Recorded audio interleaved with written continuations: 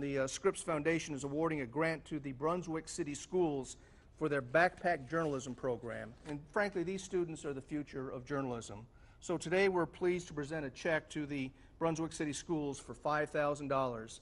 And accepting the check is John Wasilko. John? Thank you, sir. You're very welcome. Would you like to say something? I just wanted to thank you, sir, and everybody here for supporting our program. Our students work very, very hard.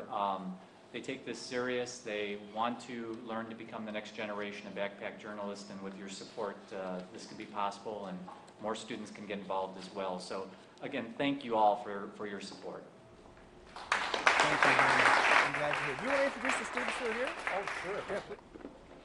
These are 4 of our 40 students that are involved. They've been involved since 6th grade. And go ahead and introduce yourself and say your grade. I'm Rachel Williams, and I'm in 9th grade. I'm Haley Klaus, and I'm in 9th grade. I'm Gabe Wasilko, and I'm in 8th grade. I'm Rohan Shrivastava, and I'm in 8th grade.